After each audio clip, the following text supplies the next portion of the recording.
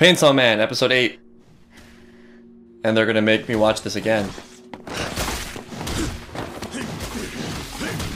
I mean, it's so cool, but so devastating. Maybe this is the episode where we'll find out who is still alive.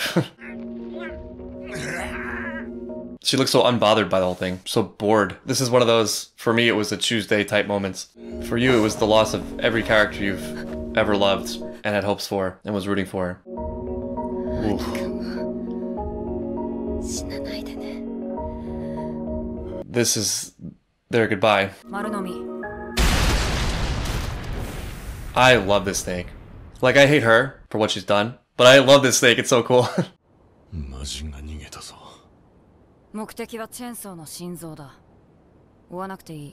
Power fled?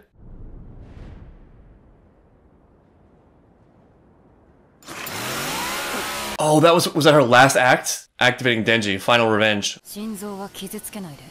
Now she's paying attention. Denji is everyone who watched episode 7. What gave it away? Was it the menacing sword out of the head? Or was it the fact that he killed everyone that you know? Ooh. This show is so quality in every aspect. Like, just in one episode. In one partial episode, the villains just look so amazing. Cool. This fight's already so hyped. And this guy, the son, I think, of the Yakuza boss that Denji killed, obviously made the same or similar deal that he did. Who is his Pochita, I wonder? I don't really know what to expect from the show anymore except for greatness. Things I expected before now. Boobs. That's pretty much it. Boobs. Also sexual tension. Evangelion-style shenanigans at Aki's house. What I got instead was just death. Just total death and like a 90-degree plot turn. It's amazing.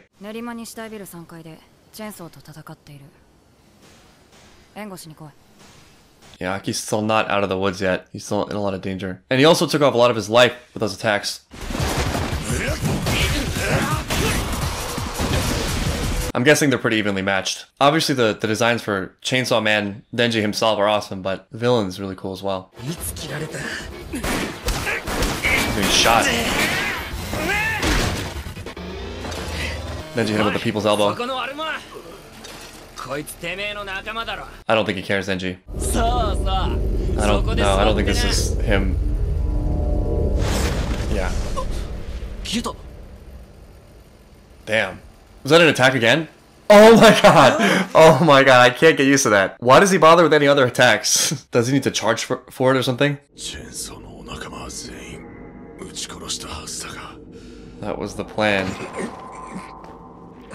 Although Chobeni died or got shot allegedly off screen, Makima got shot in the head on screen, but I don't believe it.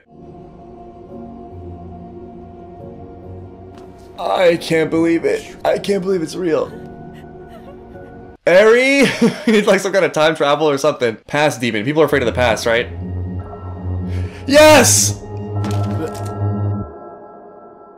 I knew it. I knew she was too good of a character to kill. Unlike Chobeni. I love her. She's the best. No, she's getting off the train. I mean, I'm even more intrigued by her now. I thought she was interesting before. Something else entirely. I was shot in the head, but I'm back now. Huh? I saw that a little differently, but I'll take your word for it. Or was it a doppelganger? A decoy? Did Makima's doppelganger just die? It's very unclear. What are we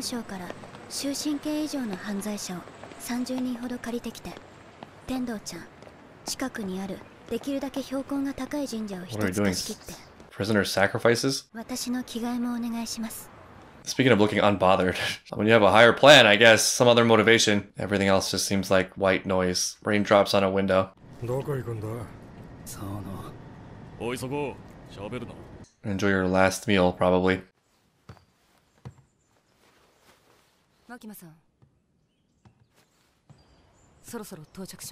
Well, this new villain with the 3 swords is definitely Denji. Does that make unfazed girl Makima? She's not nearly as sexy, but it seems like they'd be across from each other on the playing field. Let me find out that she's a fan favorite too. I never know, like, watching shows blind. I'll just watch an episode and then I'll think nothing of a character and then I'll get, finally, best girl, whatever her name was, has arrived. I don't know what she wants with the prisoners, but I know it isn't in their best interest. Even the prisoners are getting the vibe. Man, I would be scared out of my mind getting anywhere close to Denji.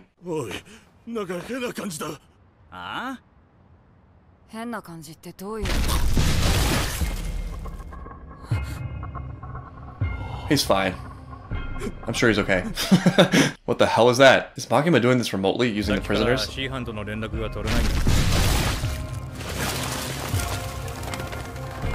Are the birds her agents or something like that? Her eyes? What kind of sorcery is this? Ooh, they know each other. Damn, that is a broken power. All prisoners are just in love with her though, so they're okay with this. I offer myself as tribute to your force crushing. Remote force crushing. What is her devil contract?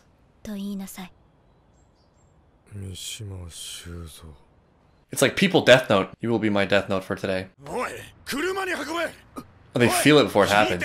They feel the pressure.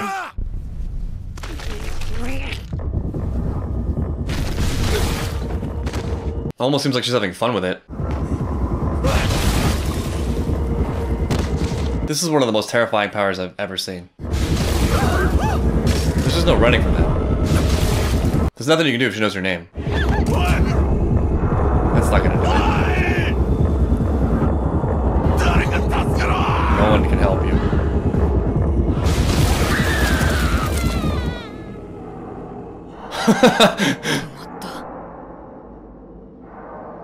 I would change my identity and name so fast. Yeah, that's all. Just killing everyone remotely.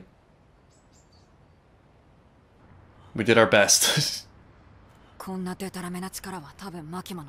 Oh yeah. Oh yeah. Tell me why this is such a fitting power for her too. She's literally crushing men. Nothing can crush a man like a woman he's in love with. That's her whole thing. That's her whole deal. Come to think of it, this could be totally off, but I'm assuming she knows Best Girl over here's name, yet didn't kill her. Maybe she could only kill men. That wouldn't surprise me at all. That would be so perfect for her. That would be so in line with everything that I feel I know about her. Actually, I feel like someone like Makima might not even like or want to deal with other women, because I think sometimes the girls or women that have the most power over guys avoid women, perhaps because they're playing games other girls are very aware of and can spot immediately and easily, but are not willing to play themselves. So they resent watching people do it. Girls would be able to see through Makima a lot more clearly, level-headedly, than someone like Denji or Aki would. We even saw that. We saw that with, I already forgot her name. She's been dead one episode. Himeno.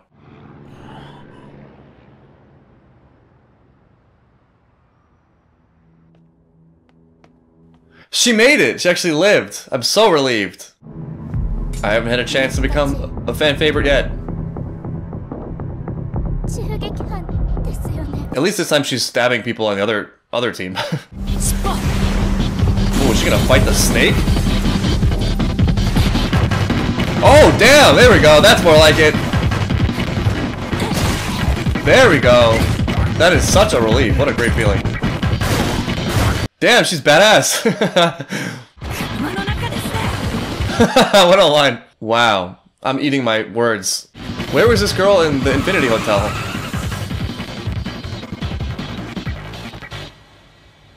She really got a lot out of that drinking party. I would say it was a huge success. And just by by nature of what happened last episode, you are now second in command of the whole organization. All is forgiven now. All is forgiven because of your cool action scene. It's alright, now we're pointing the knife in the right direction. Alright, she still seems a little unhinged, but I have a feeling she got Obachan too. Oh, Obachan is doing like a Mrs. Doubtfire. But she won't be cleaning houses anytime soon. I mean, yeah, it's perfectly understandable. Perfectly... I'm not gonna say relatable, but... Oh no. Oh no. It's hilarious. I've been making fun of Chobeni for 3 straight episodes. Then they do this to me. Make me look stupid. Maybe it's just me. That breakdown was so much more endearing than the one in the hotel. I think we need to have a meeting. I don't think she really cares.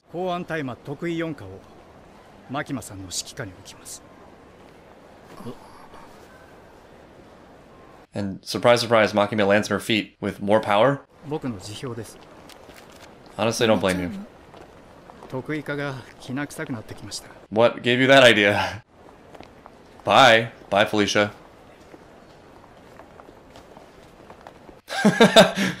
Yep.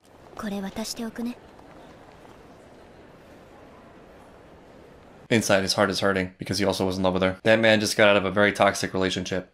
指導に来ただけですからね。1週間ですぐ京都に戻りますから。残念。東京は美味しいお店がたくさんあるのに。Man, she's just terrifying. This is bizarre. What am I even looking at? It's like intestines. It's super freaky. I feel like this is a deeper significance that I'm just not ready for yet. Oh, and it's Makima that emerges from it and is like doing it. She evaporated in smoke.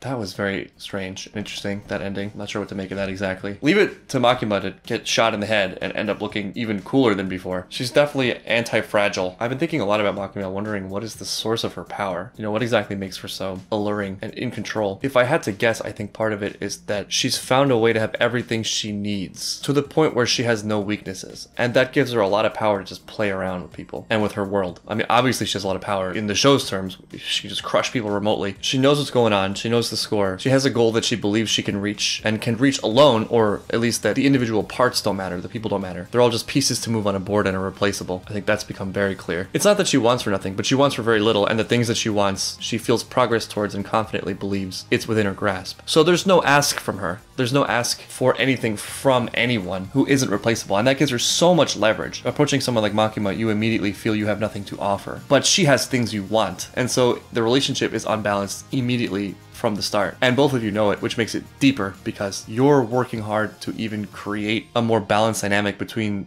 the two of you. Just enhances her power because she's holding still. She's exerting no energy. Meanwhile, you're revealing your weaknesses. But she has a flaw, right? She's not a good character. She's a devil. For sure. And if I have to guess what that is, I would say her lack of morality will come back to bite her. There's nothing she wants that other people can give her, but there is something she desperately wants. And it's possible that one, her endless ambition will never be quenched, and two, the thing she desperately wants will destroy her in the end, as a sort of a poetic punishment for all the bodies she leaves in her wake in pursuit of her goals.